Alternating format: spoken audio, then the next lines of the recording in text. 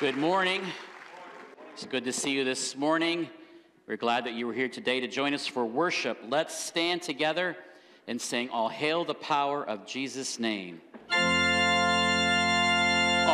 hail the power of Jesus' name. Let angels prostrate fall.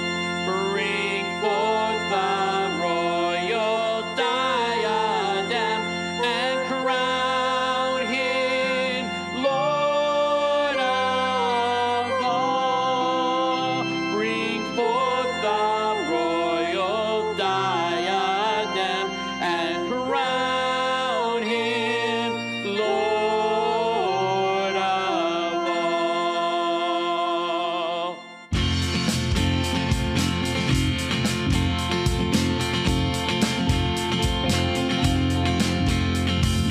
Chosen seed of Israel's race, ye ransom from the fall. Hail him who saves you by his grace, and crown him Lord of all. Hail him who saves you by his grace, and crown him Lord of all.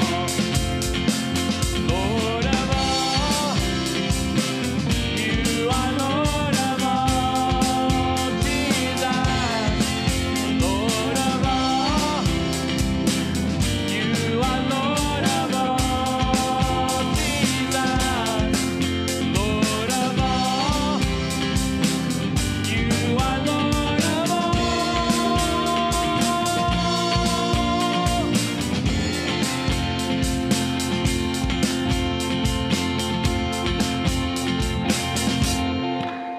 Let every kindred, every tribe of this terrestrial hall, to him all majesty ascribe, and crown him Lord of all.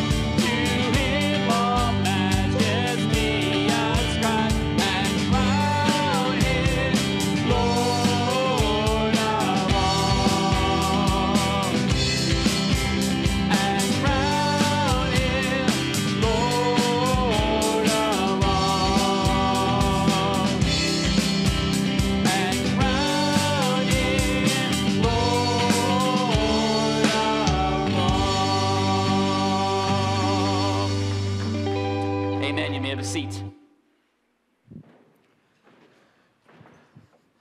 So it's great to have you here. We are celebrating the Lord's Supper today. We're excited about that as we remember his death, burial, and his resurrection. I was shocked when I stepped outside today. I thought, what is this? Because it was such a nice day yesterday, wasn't it? I mean, oh my gosh. Jason must have done something wrong that we're being punished. I don't know what the deal is. Make sure that you stay in tune with what's going on. There's a number of ways that you can find out looking at our church website, Facebook page. There's announcements and stuff like that in your Bible app notes, on our church app and stuff like that. So make sure that you just stay in tune. And we have a guest speaker this morning. I'm not going to tell you who it is, but you'll know when he comes in. I hope he gets here in time.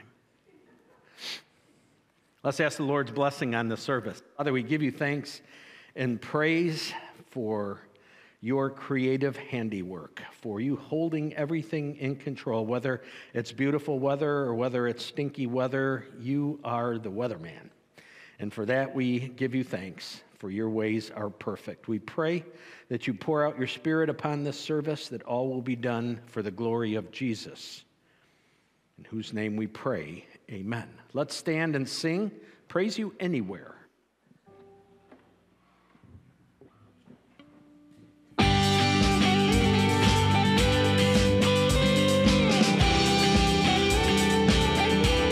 Sometimes you gotta dance through the darkness, sing through the fire, praise when it don't make sense.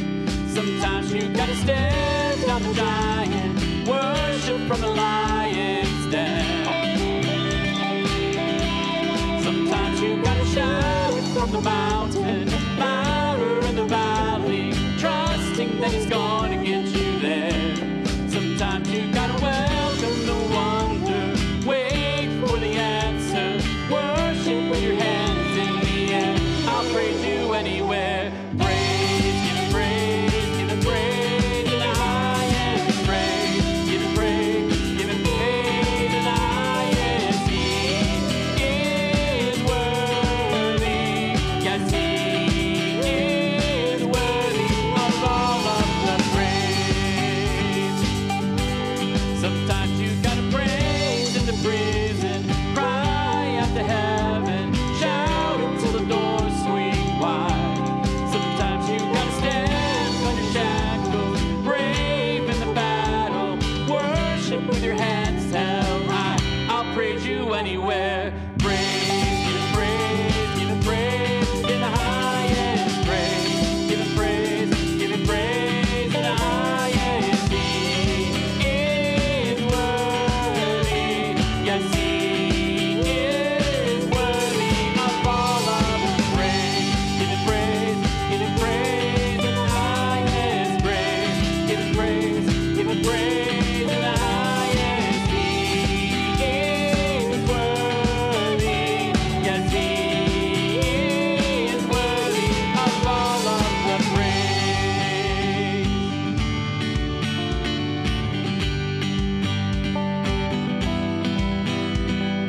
Faithful all my life, blessings day and night, countless reasons why I'll praise you anywhere. Every promise kept, goodness every step, each and every breath, I'll praise you anywhere. Faithful all my life, blessings day and night, countless reasons why I'll praise you anywhere.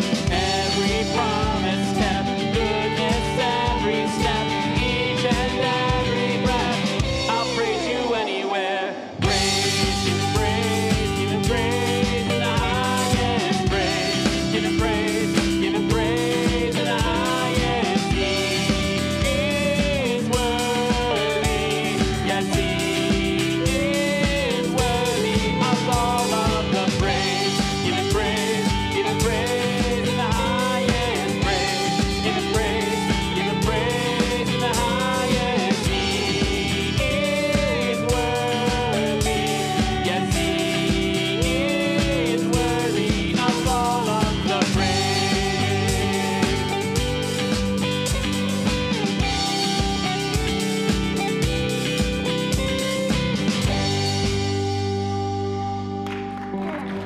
All right, turn to your neighbor this morning, greet them in the Lord today.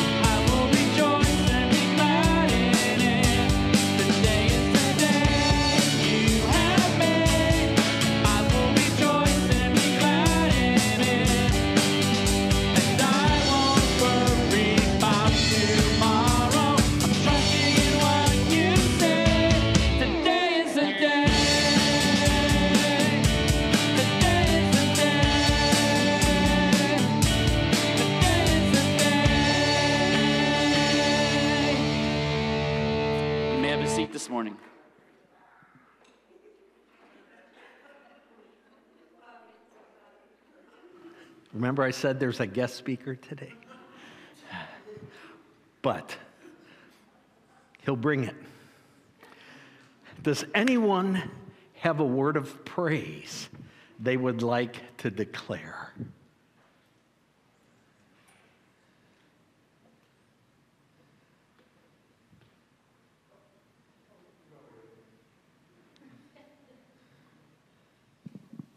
Is it on? Okay.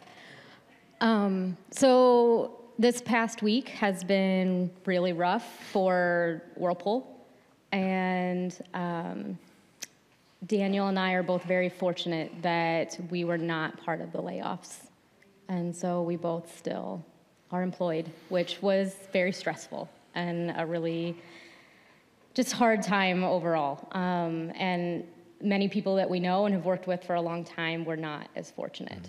And so that's been hard. And then I just want to brag on my youngest, Nolan, for a minute, because he's been working so hard and things are so much better than where they were. And, you know, through the loveliness that is Facebook memories, I can see how bad things were last year. And we're just so far from that right now. And that is something to praise God for. Amen. Do it. I've got a couple this week. First of all, thankful that my mother was able to come visit. She's got to keep an eye on you. What's that? She's got to keep an eye on you. Of course. And praise God for a prayer and a need that I've been praying on for decades, gosh, even, and finally came to fruition this week. So praise God for that. Amen. Beth?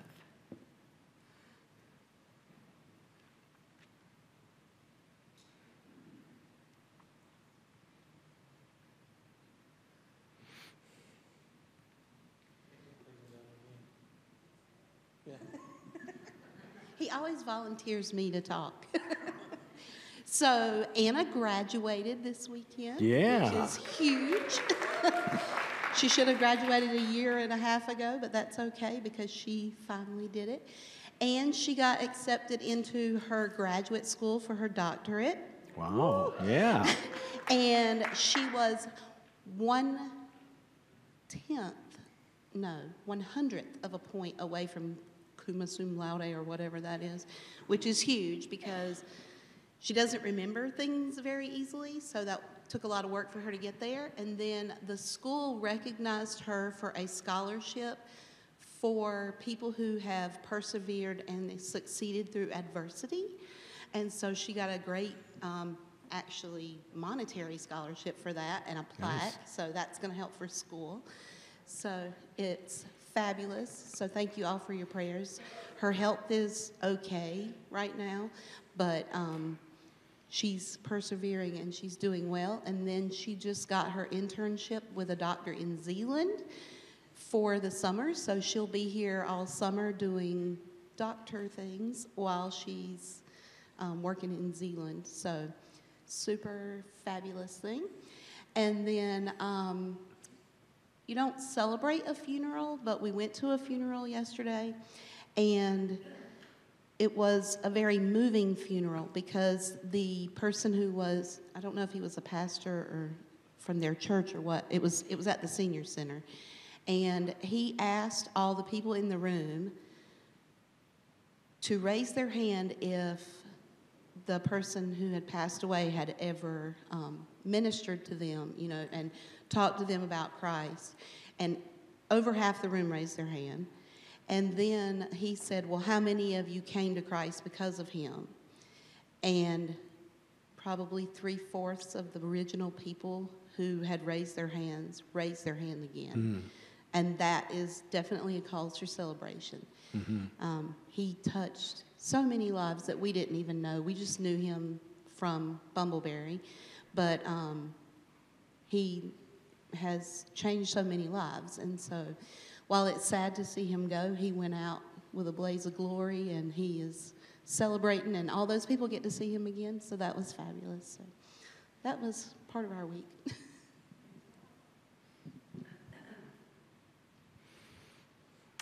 So I had something happen to me this morning that has never happened. Oh, go ahead, Vasha. I'll talk later. Okay, we are to praise God in all situations. Yeah. Most of you know that we lost our granddaughter last Thursday evening. She had a heart rupture, ran into a tree, and passed away. And so I want to thank all of you for your prayers, and just thank the Lord for all of our brothers and sisters in Christ here and elsewhere. And keep us in your prayers. It's a pretty hard knock. We're still trying to get over the initial shock of the whole thing. So thank you all for your prayers.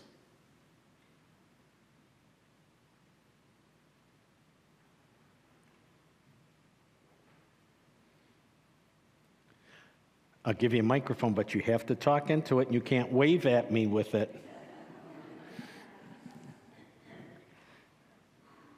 I just want prayer for my family. We are still waiting for Vincent for surgery. And the problem seemed to be Borges is overloaded. But what I'm nervous about is have something to do with the blood flow. And we don't want him to lose any more fingers or anything. So that just pray that the Lord would move things so that we can get him in. And then I had a loss yesterday. Mm-hmm. He was just like a son to me. He was crazy about my husband, and the two of them was almost like twins. And the funniest part is Paul, he passed away early on a Saturday morning. And he did the same thing yesterday morning, like almost the same time, like Paul had passed. And I won't be able to go to the funeral, but just pray for the family, you know. He bought it, you met the family, the son played the keyboard and the daughter sang at Paul's funeral. And they are he really raised up a good family, because those boys, he had 4 boys and a girl, and you can see the closeness in the different things that they do, and they'd do anything for you.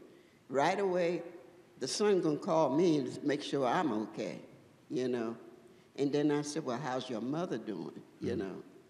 And he said, well, she okay, but everybody's wondering how you doing, you know. So just pray for the family and pray that we can get Vincent in and out so we can get him going on the right foot. Thank you. I didn't catch the last part.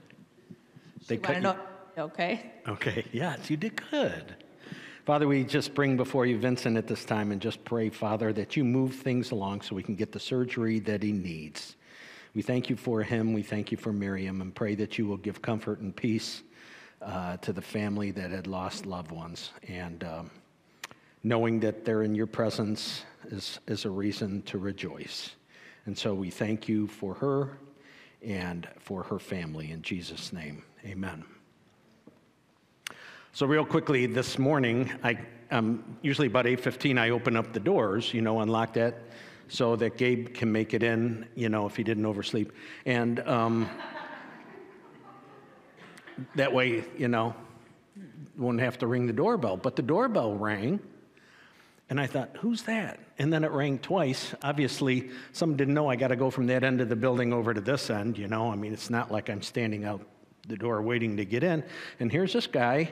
He had a coat on, looked kind of scruffy, didn't smell the best, had a big honking backpack on him, and I didn't know if this is, a homeless person or whatever it is. And I opened the door, can I help you, thinking, he's going to want a meal or something else like that. And he said, can I just come in and pray for a moment? Okay. So I let him come in. He takes off his backpack and I said, "Where's your sanctuary?" I said, "It's right in through there, through the doors. You know, it's dark, kind of nice for him and everything else like that." He went inside to pray, and I'm thinking, a little cynical person that I can sometimes be, I'm thinking, is he going to come out with a revolver? What's he doing in the sanctuary? Is he planting a bomb under one of the pews? What's the deal, right? So I thought, I just better stay by the welcome table. And then after a couple minutes, he comes out, says thanks, puts on his backpack, and heads down the road. Never had that happen before. I guess I felt pretty safe. You know, if it's my time to go, it's my time to go. But how can you turn down someone says, "Hey, can I come into your church and pray?" No. So, praise God. Let's stand and sing together, "Great and Mighty King."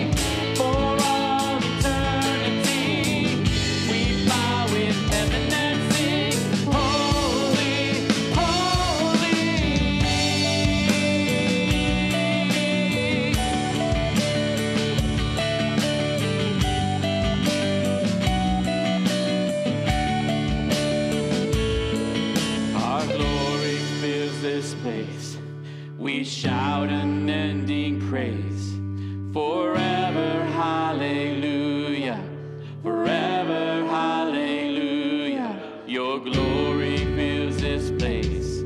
We shout unending praise forever, hallelujah, forever, hallelujah.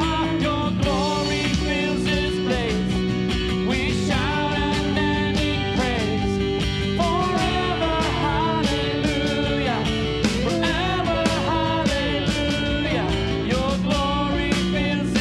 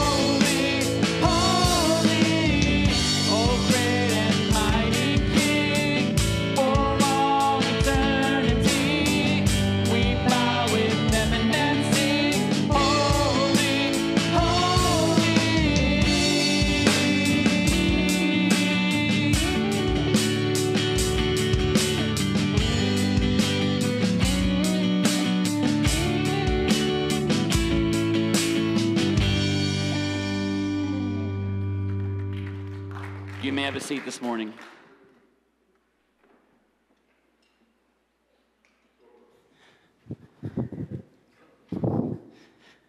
Good morning.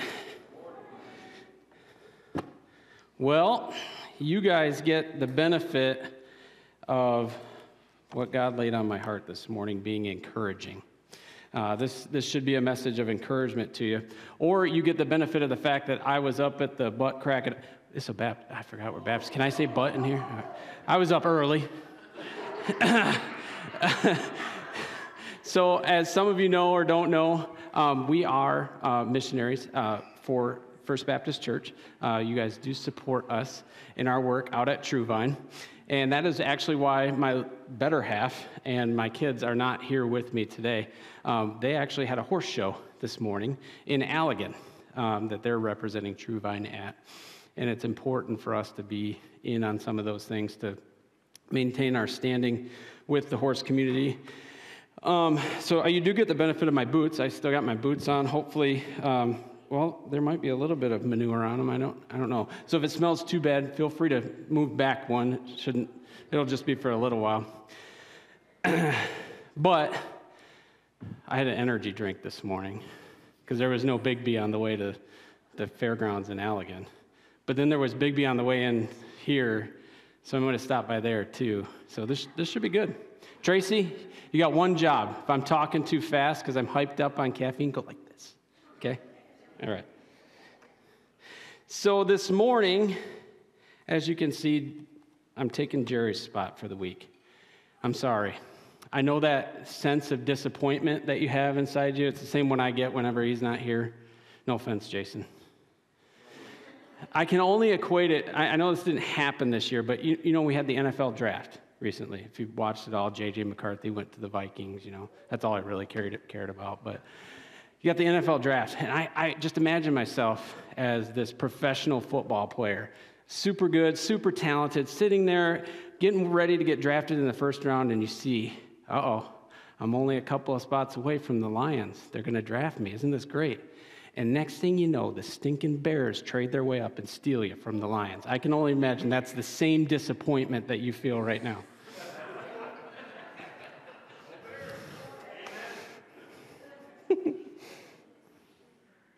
All right, so this morning we're going to be on 2 Corinthians chapter 4 and verse 16. And if you want to turn there with me, feel free. Or you can use your phone, the Bible app on your phone. Either one, and a smart preacher would have bookmarked his spot here, but I didn't. So I'll give you time to get there, all right?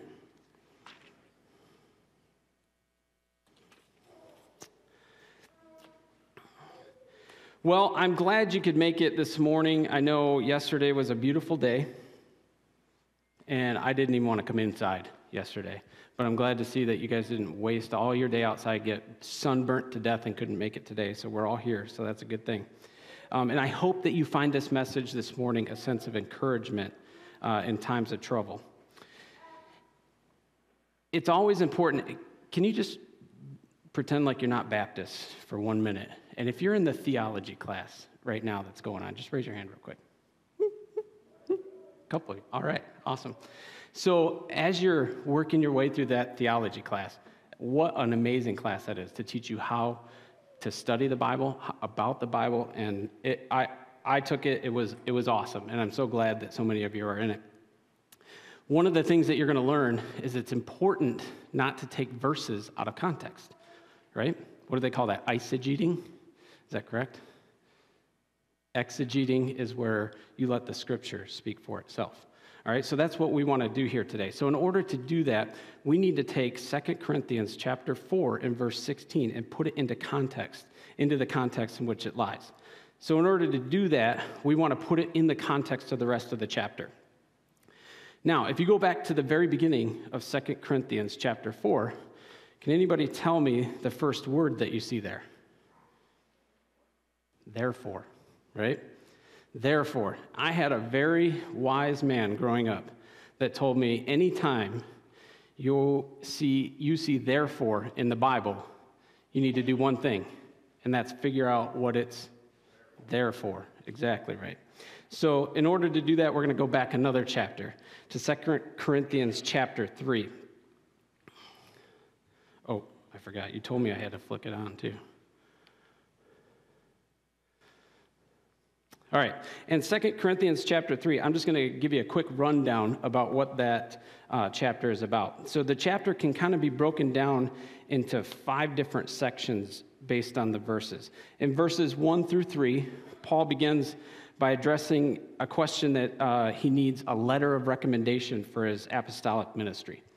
And he suggests that the Corinthians themselves are his letter of recommendation, written not with ink, but with the Spirit of the living God, not on tablets of stone, but on tablets of the human heart.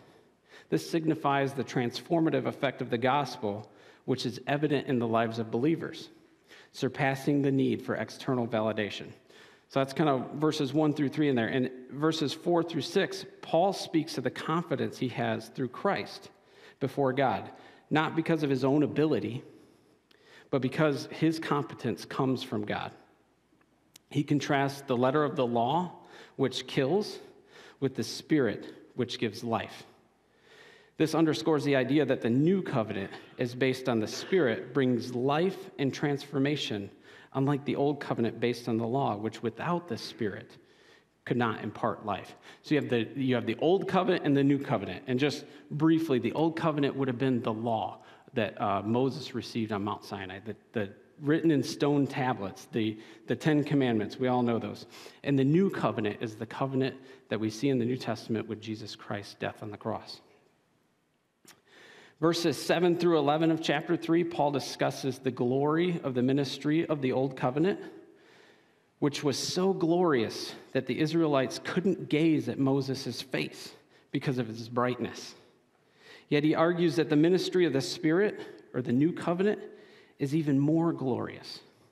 The old covenant, which brought condemnation, had glory, but the new covenant, which brings righteousness, surpasses it in glory.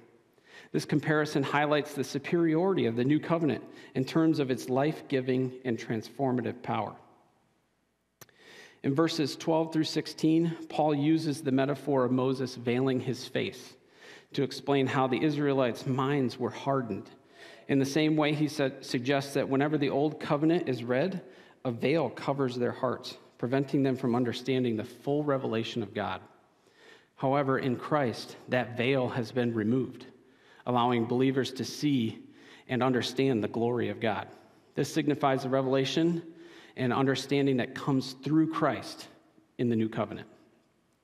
And then lastly, verses 17 and 18 in that chapter, Paul concludes with one of the most profound statements in the New Testament, and it is, where the Spirit of the Lord is, there is freedom. Paul describes believers as those who, with unveiled faces, contemplate the Lord's glory and are being transformed into his image with ever-increasing glory. And that glory comes from the Lord, who is the Spirit. This reflects the transformative power of the Spirit under the new covenant, enabling believers to become more like Christ. Throughout 2 Corinthians chapter 3, Paul contrasts the old and the new covenants, emphasizing the surpassing glory and transformative power of the new covenant, established through Christ and enacted by the Spirit. The chapter is a deep reflection on the nature of Christian ministry and its transformative effect. Therefore, I'm not keeping up with my own slides. Therefore, we get to chapter 4, and just a brief run through of that before we get to our verse. In verses 1 and 2, Paul begins by addressing the character of his ministry. He talks about not losing heart, renouncing secret and shameful ways. Because remember, in chapter 3, he was teaching about the new covenant and not the old covenant and the law that he has to abide by. This reflects his commitment to conducting his ministry with transparency and integrity and avoiding deceit and manipulation. Verses 3 and 4, Paul acknowledges that the gospel is veiled to some who are perishing. He attributes this in part to the God of the age, which is a reference to Satan, who has blinded the minds of unbelievers. This highlights the spiritual battle and the fact that the acceptance of the gospel involves spiritual enlightenment beyond mere human persuasion. I was just talking to Brandy. It was either this week or last week, I can't remember. And one of the things that we do out at True Vine is every time we bring kids out to ride horses, we share the gospel with them. That's been my focus of the ministry in everything we do there. I'm like, I don't care what riding looks like. I don't care what instructors we have. I don't care what horses we have. Those kids are going to hear the gospel, period. And she was like, I don't know how you do that. And I was like, we're talking through this. She goes, I've never felt that comfortable in sharing my faith with somebody. I've never felt comfortable witnessing to people. And she brought up several examples. Throughout my life, God has placed people in my life, complete strangers a lot of times, that were in need or had something going on, and I felt the urge to help them and share the gospel with them at the same time. And some of them got saved, some of them didn't. And I told her, I said, I don't know what it is exactly that gives me the boldness to be able to do that, other than I feel like it's my calling, my gift to do that. So I do it. And I said, I think the comfort that I get in being able to do that without fear comes from this right here. And knowing that somebody changing their life and committing their life to Christ has nothing to do with me. I am just the mouthpiece that's sharing the gospel. That heart decision that they make to choose to follow Christ has nothing to do, I could say all the wrong words in all the wrong ways. And if the Holy Spirit opens their heart to the call of the gospel, they're going to get saved. And if he doesn't, they're not. It doesn't matter how well I presented something. It doesn't matter if I said the right words. I could have the best presentation in the world, and they could turn around and walk away, and it wouldn't matter, because it takes an act outside of human persuasion. It is the call of the gospel, and the Holy Spirit opens that heart. And I said, honey, I think I just early on caught on to that, and I was like, I can do this without fear. I can do this without the fear of rejection, and somebody walks away and didn't get saved. It's not on me. I don't need to take that personally. I'll let the Holy Spirit do the work. Anyways, that was a rabbit trail. Sorry. Verses 5 and 6 in chapter 4 here, Paul emphasizes that his preaching is not about himself, but it's about Jesus Christ as Lord. He speaks of the light of the knowledge of God's glory displayed in Christ, indicating that Christ is the ultimate revelation of God. Verses 7 through 12. A significant theme in this chapter is the paradox of power and weakness. And you see that here in verses 7 through 12. Paul describes himself and the other apostles as jars of clay. It's a metaphor indicating that he's fragile and humble. It's to show that all surpassing power is from God and not from them. His discussion of enduring hardships and persecution highlights the resilience and sustaining power of God in the midst of human weakness. I mean, just think of what he's using as a metaphor, a jar of clay. What happens when you drop a jar of clay? I can make the noise. My favorite noise is when you play Zelda. And you get to go in and you get to whack all those jars of clay. Where are my video gamers at? Oh, yeah. All the time, man. I'm constantly whacking clay jars. It's awesome. In verses 13 through 15, Paul speaks about the spirit of faith and his confidence in the resurrection. He ties the suffering of the apostles and their steadfast faith to the benefit of the church and the glory of God, emphasizing that their struggles lead to grace that reaches more people and results in thanksgiving to God. And then the last 3 verses, 16 through 18, the chapter concludes with a powerful statement about not losing heart. While Paul acknowledges that outward decline or suffering, he contrasts this with the inner renewal that happens day by day. He encourages looking not at the seen, which is temporary, but at the unseen, which is eternal. This reflects a deep, eternal perspective, focusing on the glory that far outweighs the troubles of the present time. So we can stop right there, and I we could send you home, but I feel like you wouldn't have gotten your money's worth. So we're going to keep going. So let's go to our verse now. 2 Corinthians 4:16. So we do not lose heart, though our outer self is wasting away. Our inner self is being renewed day by day.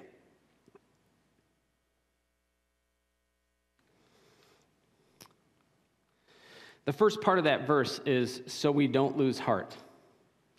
Paul is actually tying back to the first verse in this chapter, where he says, therefore, having this ministry, by the mercy of God, we don't lose heart. Paul's talking about God bringing glory to himself, even through his weaknesses and discouragements. And I mean, if we were to take a brief look at Paul's ministry, it was full of weakness and discouragement. And you don't need to look these up. I just put them up there for reference. If you ever want to look them up later, this is where I got the information from. Paul's ministry started before he was even a Christian. You know, Paul's name was Saul prior to becoming Paul, right? And he was known as the persecutor of Christians. He zealously persecuted Christians in the Christian church. He was complicit in their imprisonment and death. Paul struggled with sin. In Romans, he talks about his personal struggle with sin, acknowledging his human fragilities and tendencies towards wrongdoing, despite his desire to do good. Something I can definitely relate to. Oh, no, I'm getting ahead of myself. He also talks about the thorn in the flesh in 2 Corinthians chapter 12. And I've heard many pastors speak on this, and despite their opinions, this does not mean Paul was married. I can only say that because Brandy's not here. It's absolutely not true. Paul speaks of his thorn in this thorn in the flesh that tormented him. This weakness, whatever it was, remained with him despite his prayers for removal. Paul had conflict with people that he worked with Barnabas specifically. They had a disagreement over John Mark, which actually led to them parting ways. He talks about having physical weakness and illness, which was a trial for him and it was a big concern for the Galatian church. He's perceived as a poor speaker. Paul acknowledges that he's not considered a strong public speaker, which is definitely a potential weakness in his ministry in the time that he was doing it, because in a Roman culture, they valued elegance and culture. He talks about having endured hardships, including beatings, stonings, shipwrecks, imprisonments. These experiences were testifying to his resilience. He's criticized for his appearance. Paul mentions criticism regarding his physical appearance and presence, possibly indicating a lack of the commanding persona that would be expected of a leader of his stature. He was dependent on others. You know, Paul often relied on the support and hospitality of other believers for his missionary journeys. He had contentions with authorities. Paul dealt with conflict and disagreements within the early church and also with leadership, both Jewish and Roman leadership. Oftentimes, this contention with authority led to his arrest or imprisonment. He had internal church conflicts, including issues of doctrine and practice. And it really underscores the challenge of maintaining unity and handling dissent within the early church. And then he also had feelings of inadequacy. Paul expressed feelings of unworthiness and inadequacy, particularly regarding his role as an apostle due to his past as a persecutor of the church. That's a short list. But of all the examples to use, and still Paul can sit there and say, so we don't lose heart. That's the part that speaks to me. We have a great record of what Paul's life was and what happened, what he was before he was a Christian, what happened to him as a Christian. And if he can go through these things and say, so we don't lose heart, think maybe I can too.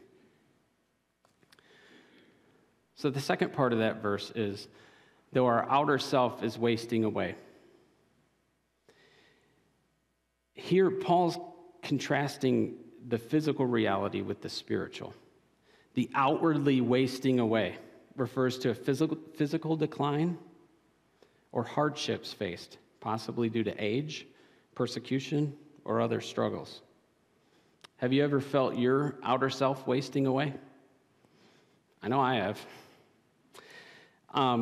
We're a while separated now, but I thought it was still a relevant example. I fall into the same trap as everybody else. Every new year, I got to come up with something that I'm going to focus on, right? And I'm pretty sure every new year it's the same thing. Like this year, I want to be healthier. I'm going to eat healthier. I want to start working out. I'm going to lose weight. It's going to be a good year. I was thinking back this year over my life as I'm making this decision to lose weight, which obviously hasn't happened. And a long time ago, in a galaxy far, far away, I had just graduated basic training in the Army. And I remember what my physique was like back then. I was probably in the best shape of my life. Not probably, I was in the best shape of my life. I had the beginnings of a six-pack. It shadowed, all right? If the lighting was right, you could, okay. I remember when I first got home, I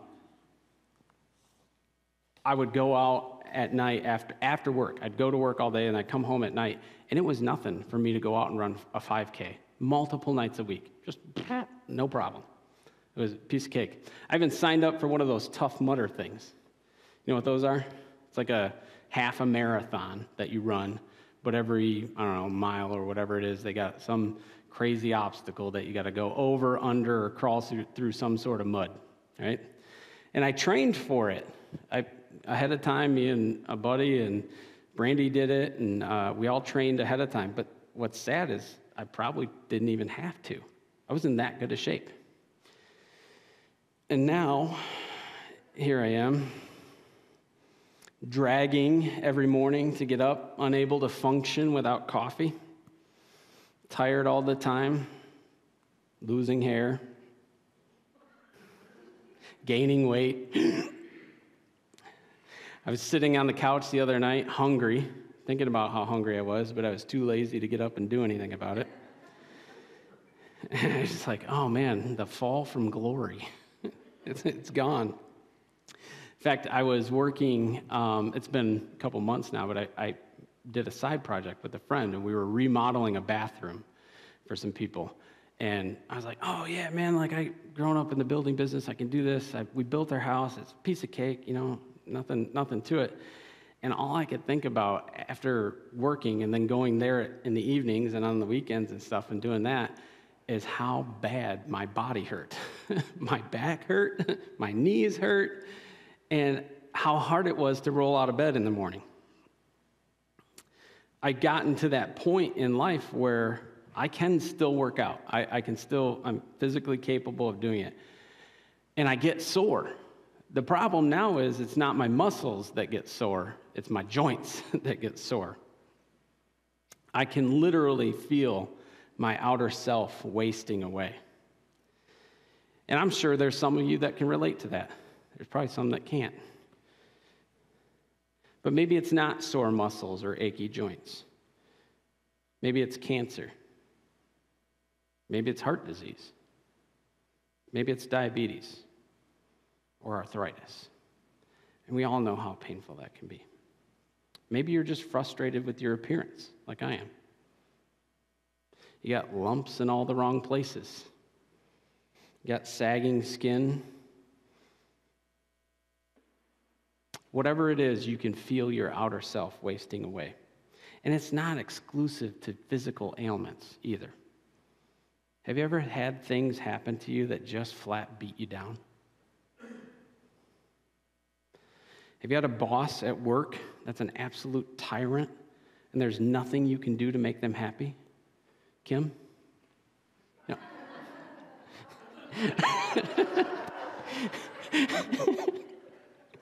Sorry. Couldn't help myself.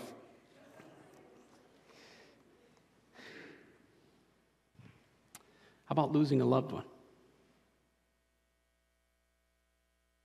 Struggles raising your kids? Marriage problems?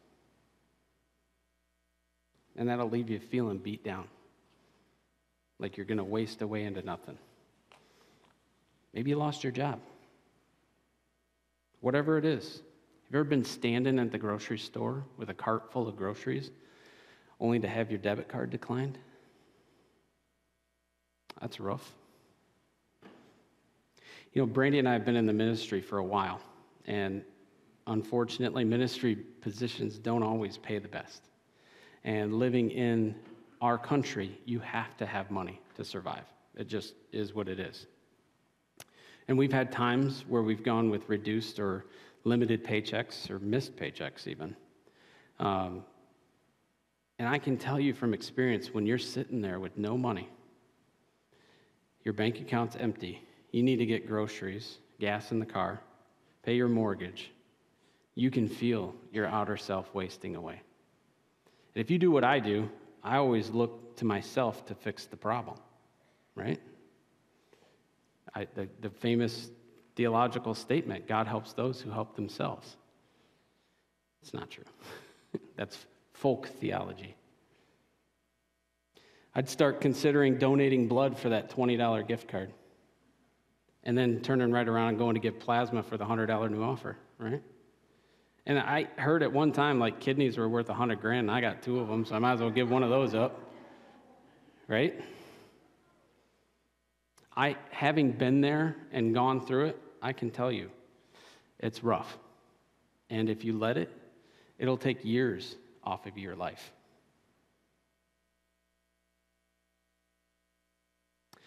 We're going to pretend, again, that we're not Baptists. And we're going to do something different, all right? So hang in there with me. We're going to take 1 minute. It's going to feel like 1 hour. And we're going to sit in silence. You can look around. You can play on your phone. You can bow your heads and close your eyes. Doesn't matter. Take a minute. 1 minute. I'll watch the clock. Don't doubt me. And I want you to think of what it is in your life that's causing your outer self to waste away. All right? So we're going to take 1 minute. Ready? Go.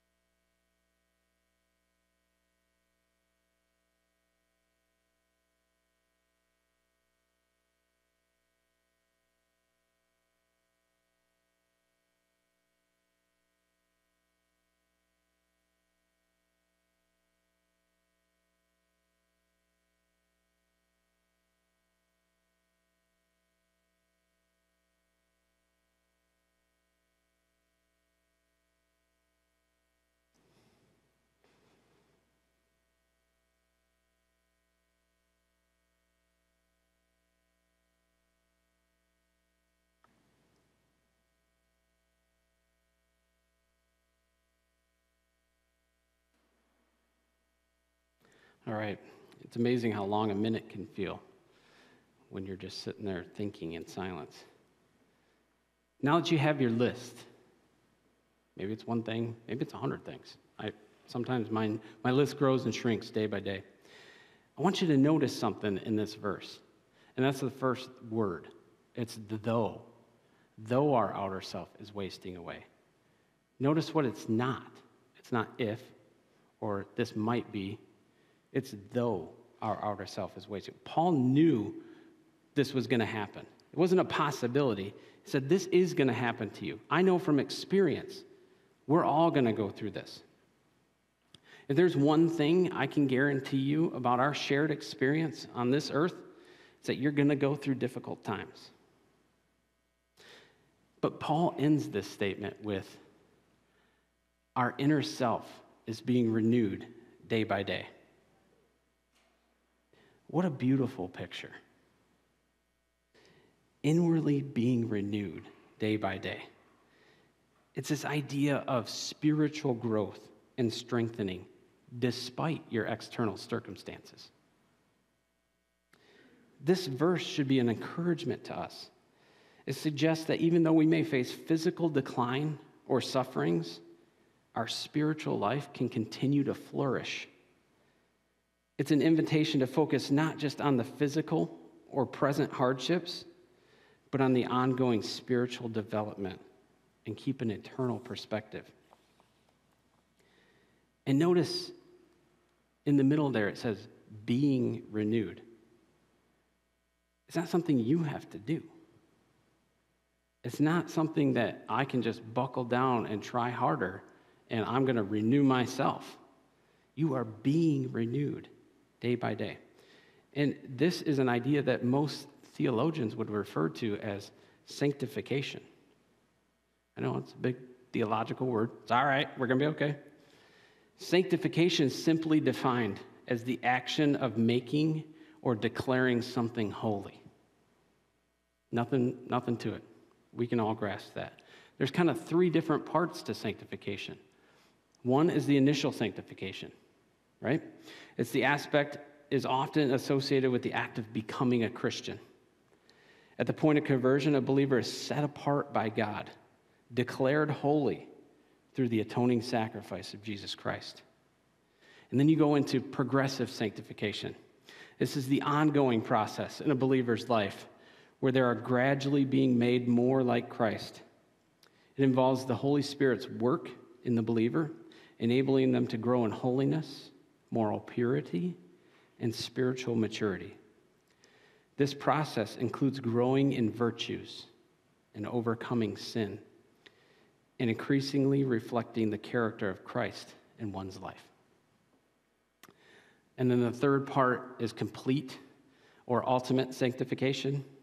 This aspect of sanctification refers to the believer's final state of holiness, to be realized in the afterlife. It's the completion of the sanctification process where believers are freed from all sin and imperfection, and it is often associated with the believer's future glorification in heaven. So what Paul is referring to here is the idea of progressive sanctification. The Holy Spirit is actively working in our lives to renew us day by day. Paul's showing the contrast between what happens to us outwardly and how it breaks us down and destroys us, and what the Holy Spirit is doing to us inwardly and how it builds us up and makes us into something stronger and better. Or, like Webster defines renew, to restore to freshness, vigor, or perfection. And then the last one is day by day. Oops, sorry. The last part is day by day. The concept of being renewed day by day implies that it's a continual process. It suggests that spiritual growth and renewal are ongoing. It's not a one-time event. The daily renewal can be a transformative process guided by faith and perseverance. Ultimately, this verse is a message of hope and perseverance. Despite the challenges, there's a message of not losing heart, which means continuing in faith and trust in God's promises, focusing on the unseen rather than the seen, because the unseen is eternal and the seen is temporary. I don't know where you're at in life. You may not be going through anything right now. And if that's the case, I'm happy for you. I really am. Know that it probably won't last. We all go through hard times. It's going to happen to you. Even if you're in a good spot, know that the Holy Spirit's still renewing you day by day. And he's drawing you closer to him and making you more like Christ. And you can see it if you look for it. Sometimes in my life, I've seen it when God provides in ways that we didn't see coming. That could be money, it could be transportation, it could be any number of things. But we've all had those things that just come out of the blue, and you're like, wow, I did not see that coming, but God knew what you needed when you needed it. Or maybe it's in the way that verse of the day pops out. I know, I get them on my phone too, and I read them, right? They pop up, and then you're like, holy cow, that's just exactly what I needed today. That's exactly what I'm going through today. Don't think that was by accident.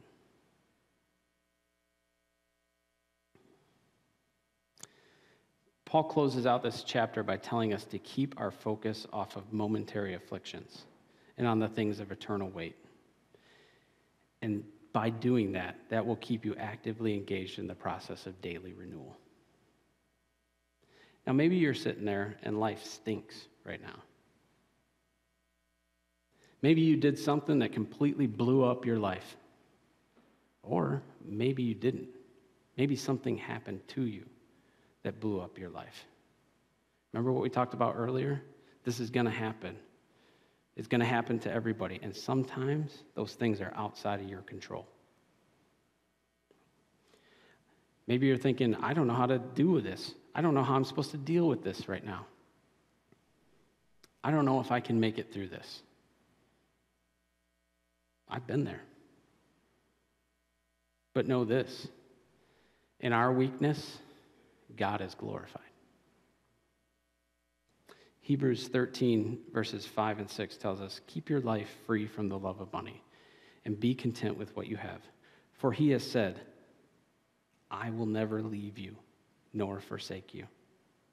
So we can confidently say, the Lord is my helper. I will not fear. What can man do to me?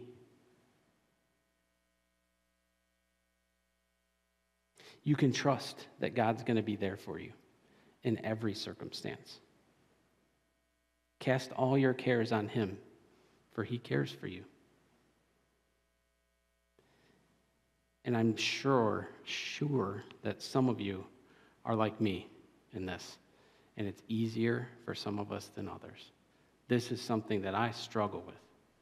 I struggle with not just buckling down and doing my own thing and trusting that God has given me a brain and a will and a desire and ability to fix this myself.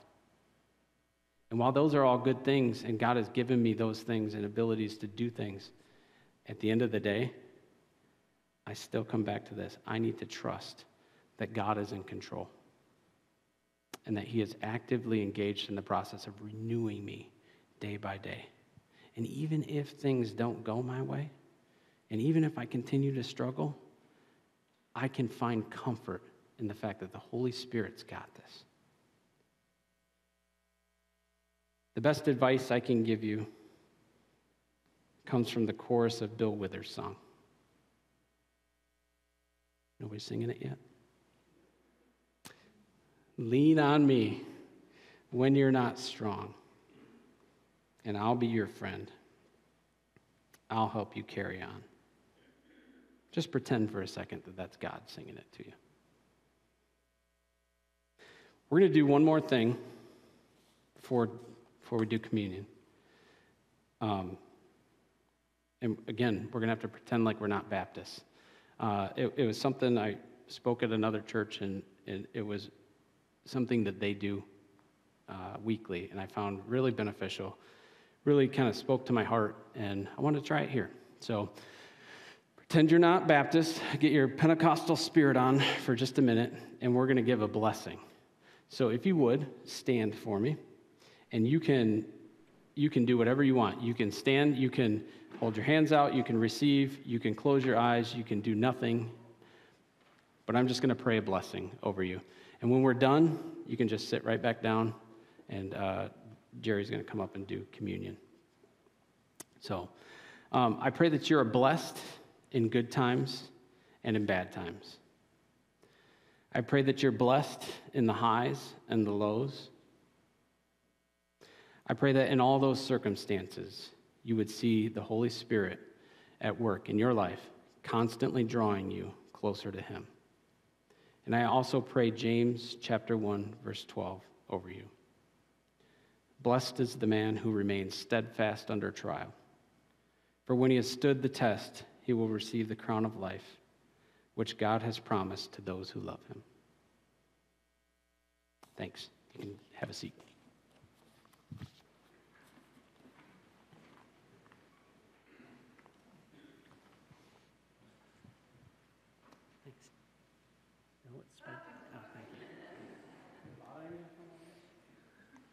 It's a little reflective, kind of glare.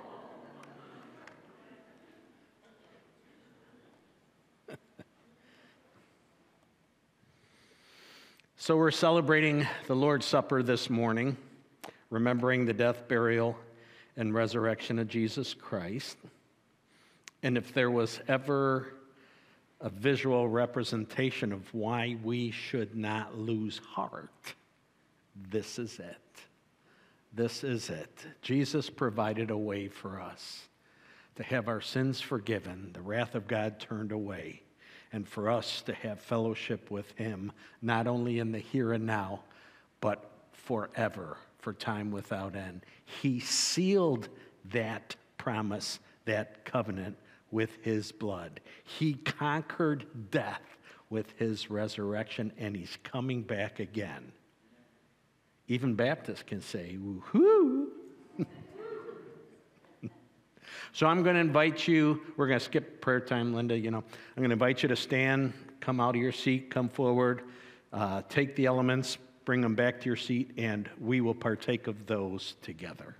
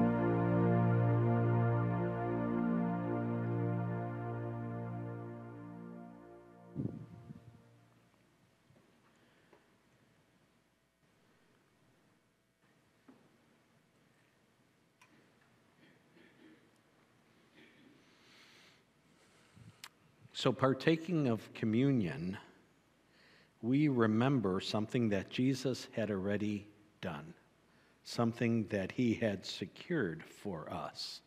So when he says, do this in remembrance of me, we do that remembering he had completed this for us.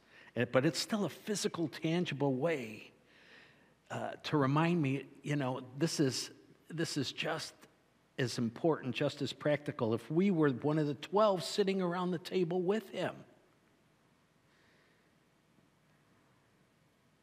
would you stand with me and declare the word of God? And when he had taken some bread, he blessed it and gave thanks. He broke it and gave it to them, saying, "This is my body, which is given for you. Do this in remembrance of me." Let's eat.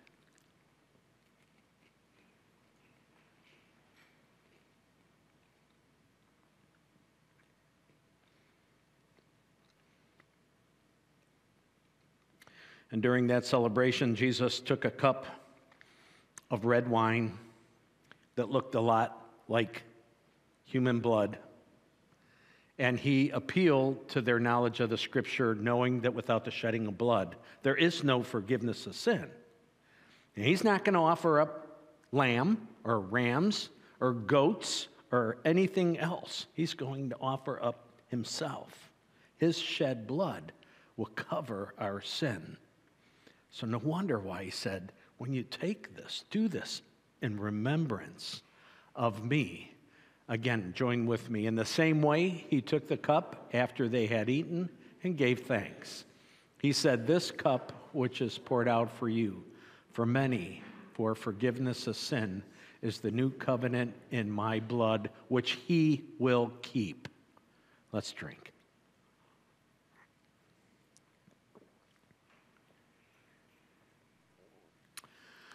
This is, again, the first Sunday of the month following the conclusion of the service. There's a basket in the back that we take up a benevolent offering for during the first Sunday of the month. If you'd like to contribute to help the needs of those who are in need, that would be tremendous. Pray God's blessing upon you for your generosity. But let's unite our hearts and our voices one last time by declaring to God how awesome his name is. Let's sing your name.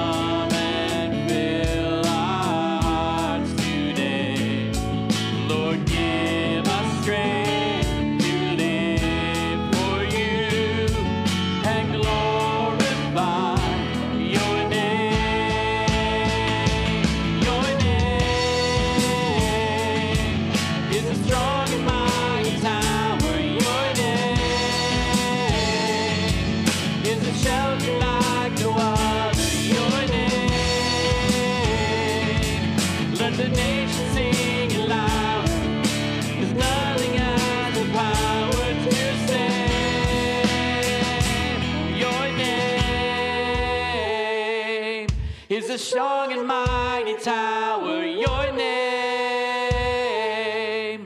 is a shelter like no other. Your name the nation singing loud, 'cause nothing has the power to save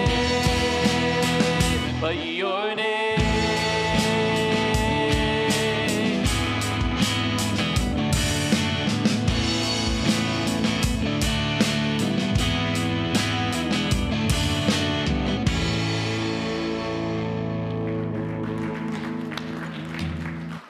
If you are in Christ, do not lose heart. God bless you. You're dismissed. Go live out your faith.